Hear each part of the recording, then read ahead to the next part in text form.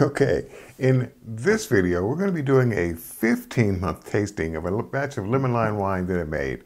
And, well, forgot about the 12-month tasting altogether. So we're going to play catch up. Hi, I'm Charles, and welcome to DIY Fermentation, your site for doing fermentation on a shoestring budget.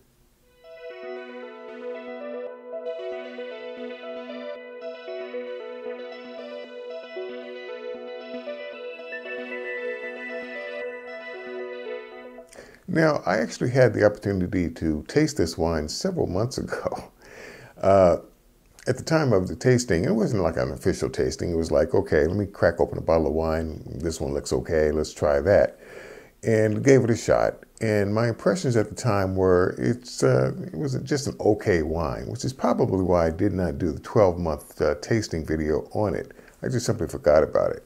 So again, we're going to try and find out if the additional time, I think at least 4 months of additional time, has improved this wine any. I mean, it wasn't bad. It's just that it wasn't all that, you know. In terms of making another batch of this, probably I would not have done it at that time. So again, because this was a, hey, you forgot to do a video on this sort of thing, let me get right to it. And let's get this one out the way. I had promised myself that I would be using this corkscrew more often. In fact, let me try it now. All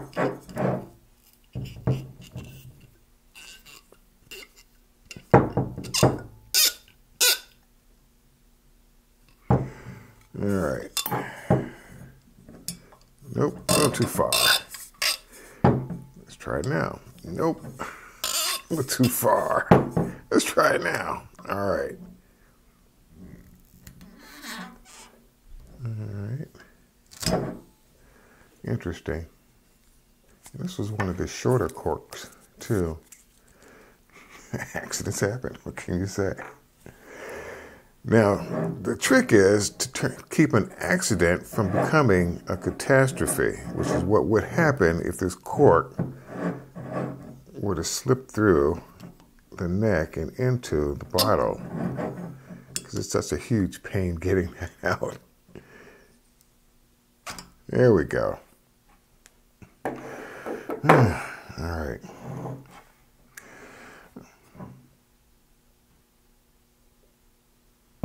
You always got to do that sniff test because you never can tell when something goes wrong. You might not want to try tasting this. All right, first thoughts, fairly clear.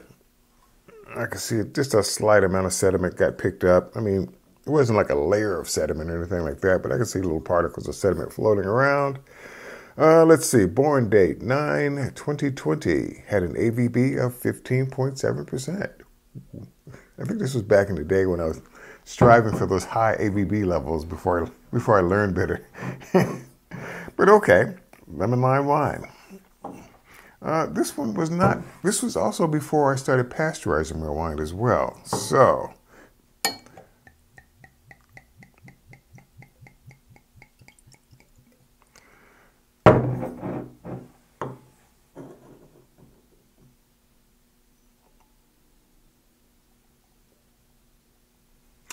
on the nose, you get lemon.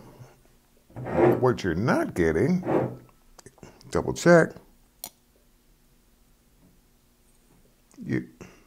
at least on the nose, you're really not getting that 15.7% AVB.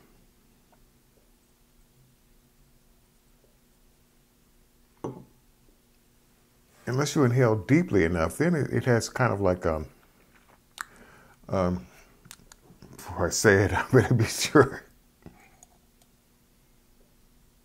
If I had to categorize it, it's almost like a rubbing alcohol smell. I mean, we're talking way back in the back end, so it's not foremost and prevalent.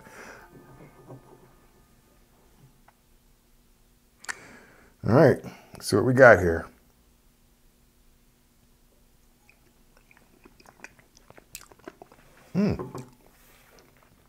That lemon lime flavor sure kicks in real quick. No doubt about that. Definitely back sweetened properly for my personal taste. It's kind of on the sweet side, which is cool for this wine. One more time.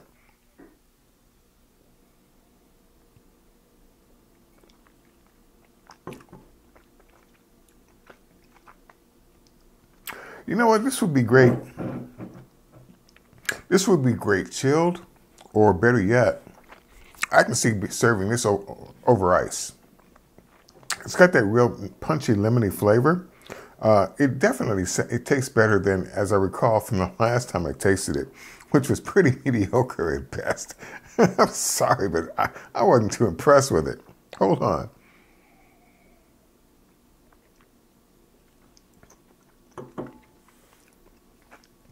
That lemon flavor definitely cuts through. A lot of the citrus, I guess the citric acid, since I didn't use an acid blend, definitely will clean your tongue. No doubt about that. It doesn't really give you that real pucker feeling that you would get eating, say, just a plain raw lemon. But no, that lime kicks in.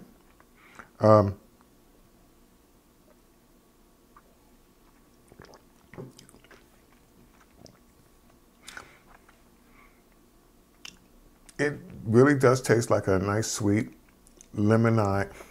If I can spit it out here. A lemon lime lemonade. Limeade? Lemonade? Lemon? It's one of those. But basically it tastes pretty decent. It has improved with age. Because, I mean, I can see myself making this again. Whereas a couple of months back, I wasn't going to make this again. This was like a one and done sort of thing. But no.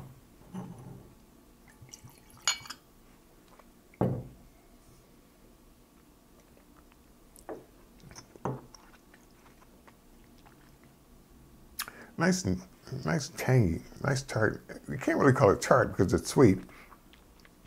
But that tang does kick in. The only downside to this is that, yeah, during the inhalation, while you're taking that sip, as I said before, you do get kind of and the only thing I can compare it to again was like rubbing alcohol smell. It's not, I mean, you really can't really taste it. And when you're smelling it or inhaling it, it's not, once again, it's not foremost and present. It's kind of like way, way in the back. And in your mind, you're saying, what does that smell like? What does that remind me of? And yeah, rubbing alcohol is what it reminds me of. But all things being said, it's not going to stop me from finishing this. This is not bad. How many bottles of this do I have left? I made 5 bottles. I think I drank 1 or 2 just to free up some bottles. And there's this one. I don't know, maybe if I'm lucky, I've got 2 left. Hopefully I've got 1 left. If not, I got to find a way of preserving this one for Nono to try out. But hold on.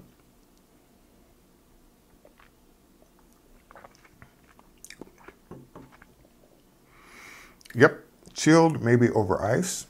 And this is a winner. There we go.